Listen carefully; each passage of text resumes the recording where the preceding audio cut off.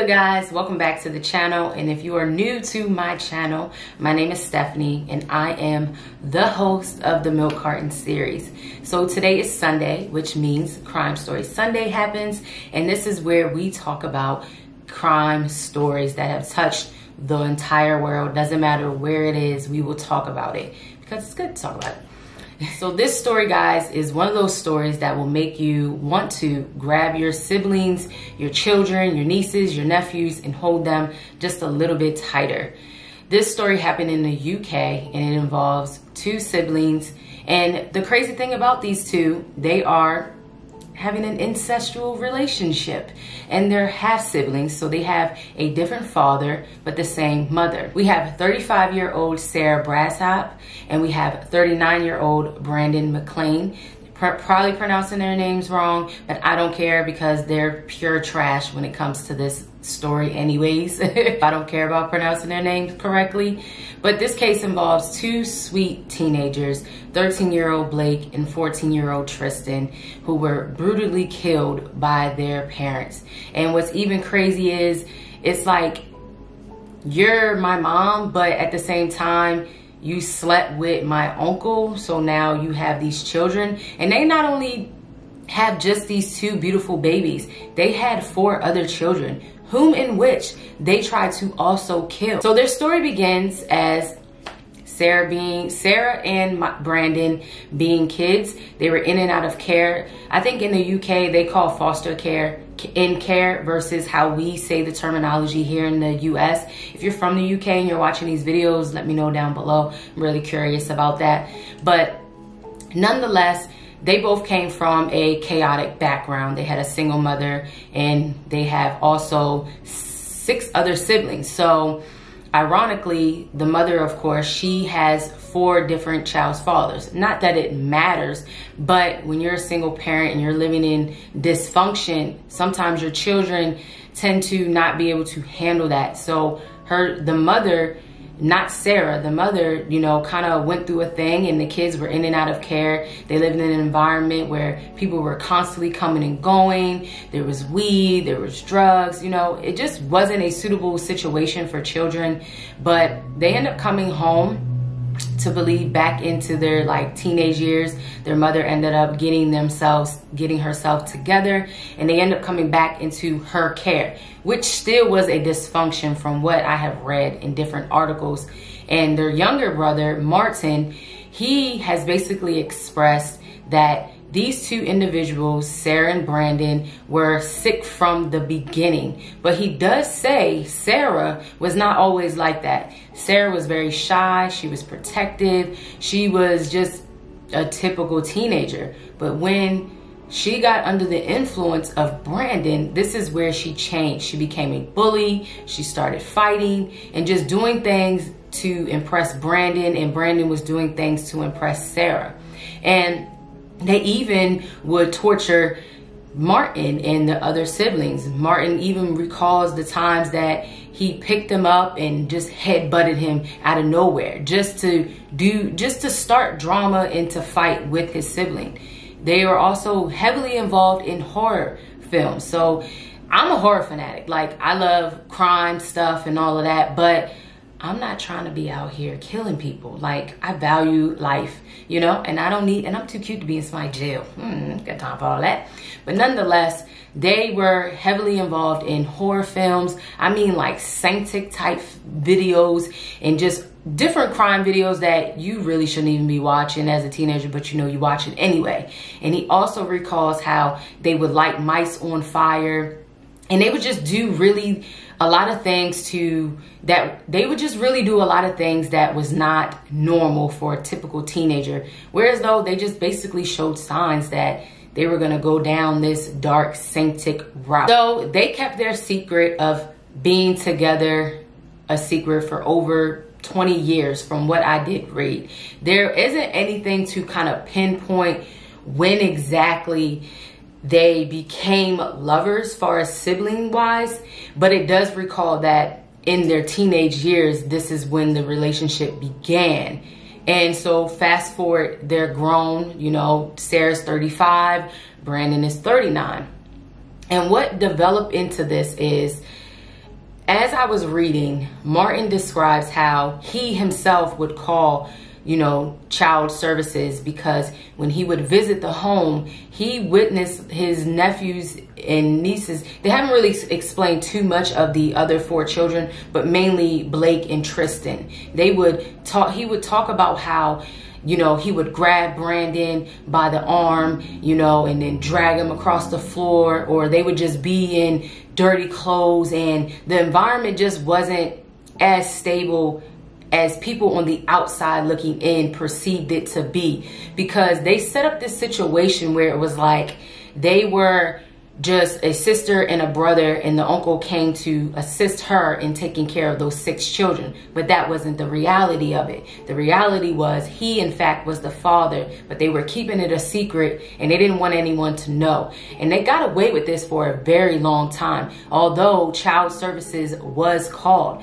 Martin states that he called child services 3 times within, I think he said, the article states that he called 3 times, but I'm really curious to know if there were more calls, because they were called. But it was like child services was taking their sweet time when it came to that. But they did go to court. Sarah and Brandon did go to court, and Brandon testified on behalf of Sarah as an uncle living in the home. And this is when Sarah basically developed a story of, you know, I'm just a tired mom, you know, I need more assistance and stuff like that. So social services did in fact look into the situation, but this is where I felt like it was like time just stalled, because they didn't really do enough to hurry up and get these children out of the home. So it was said that Sarah had reached out to local authorities and friends,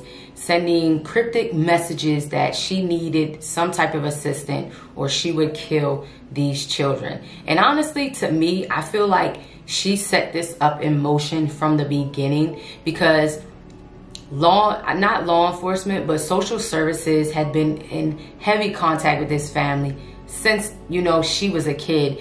But I think that they were beginning to catch on of Sarah and Brandon, and I think she really freaked out when it came to them finding out about her. And I'm gonna read the message that she sent.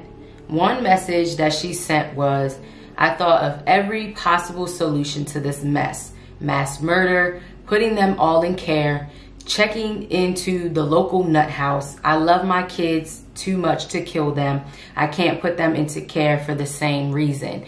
And I think that she did this so that way she can try to probably plead insanity, because she's either, you know, crazy or whatnot. And I really do think that she did this. And when social services begins to ask her who in fact is the father of these children, because they were curious to know, she developed this sick plan. And before she even killed the 2 oldest teenagers, she developed a plan of action to kill them by taking a tablet. And she forced these kids, all 6 of these kids, to take a tablet. And this tablet, I guess, was supposed to make them commit suicide. And it gets worse. She was on Facebook, guys, making all types of messages about killing, and like, I'm gonna post some of the things so you guys can see.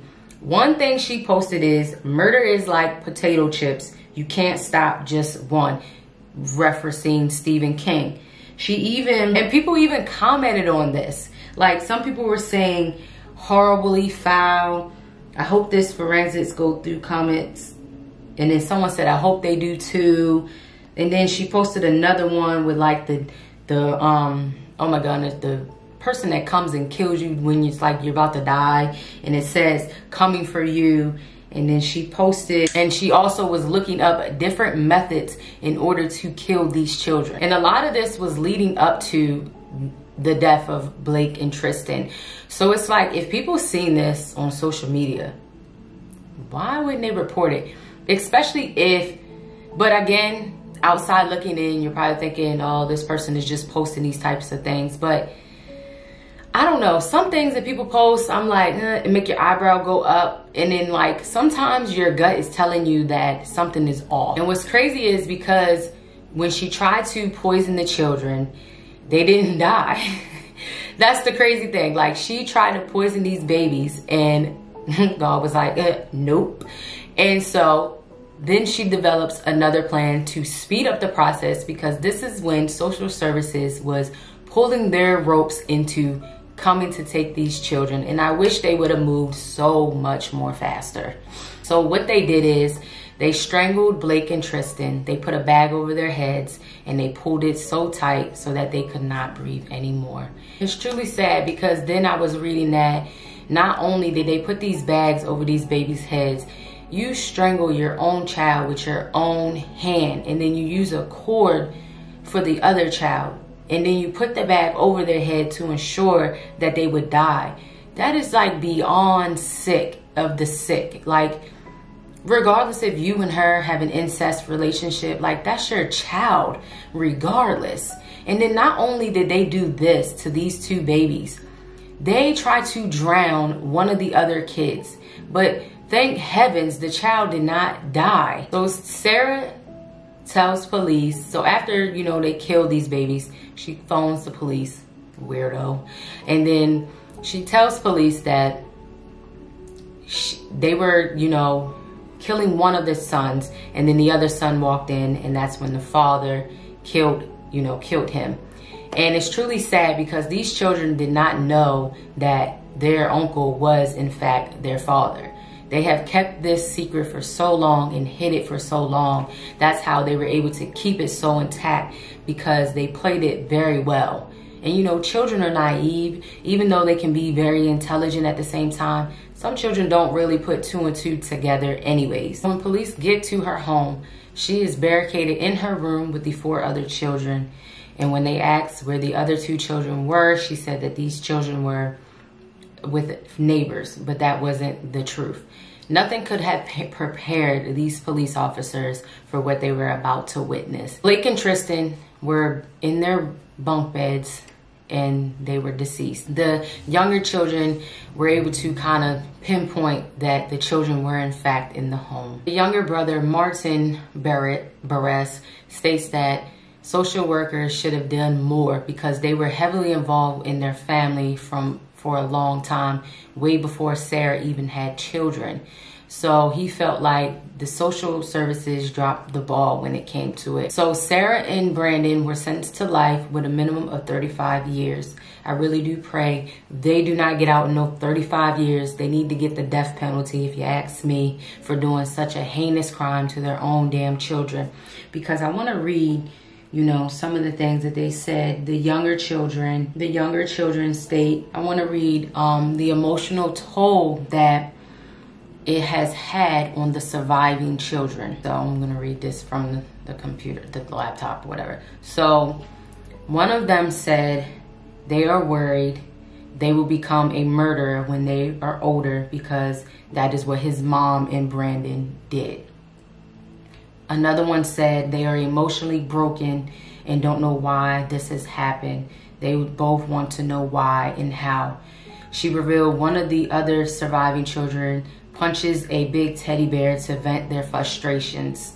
The court heard the oldest surviving children wanted their parents to go to prison for 300 years. Okay, I'm with baby child over here.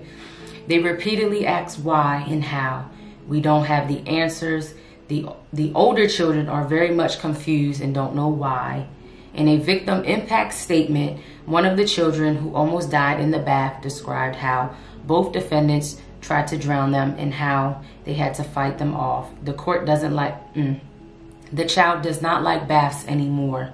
The children are now being looked after by social services, a council worker said. They are safe and receiving good support through this traumatic time. I can't imagine being one of the surviving children and witnessing that madness, like, and what that will do to their brain. And they're absolutely right. You know, the fears of harming someone else because of what you went through in your childhood. But I can say that with therapy and, you know, people supporting them and loving on them, I feel like they will have a great chance. You know, I really do pray that they can, because that's just heartbreaking to even go through something like that. But I hope they both rot in prison, and I pray that these siblings can really move forward with their life and have a great life. They deserve it, especially after something so traumatic as such. You know, I have no sympathy for a person who wants to kill their children, when if you felt like you didn't want them to go to foster care, you know, you should have just given them up to someone. You know, I'd rather my child go into that than to kill them, if that's the case of me not being able to take care of them if they didn't have any family members. But you know, not everyone thinks of this, and it's really sick that they would even conspire to do such a thing, or, and, you know, an act of such. You know, they both deserve to rot, and they don't deserve to ever get out no 35-year minimum. No, they need to be in there for the remainder of their freaking life until they coke and choke. Shoot, it hurt my feelings. Reading this story, I was like, oh my God, like I had to take a break in between, because when it comes to children, it's just something about babies. Like, you don't harm babies, man. Like, come on, you know, like, parenting is not easy, but you know what? Seeing their beautiful little faces makes my day, even when they irk a nerve, you know? But that is pretty much today's Crime Story Sunday, guys. I hope you guys like this video. I know it's kind of dark and twisted, but these things do happen, and they happen almost every day. And this is just one of the cases that has hit the internet. So imagine how many children are currently being abused physically and sexually, you know, physically and mentally. I can only imagine. You know, and some people don't even realize that they're being mentally abusive. You know, the way you down talk your children, you know, and telling them what they, you know, in a mean way, like just not being a great parent, pretty much, you know. So guys, I will see you in another video. Bye-bye.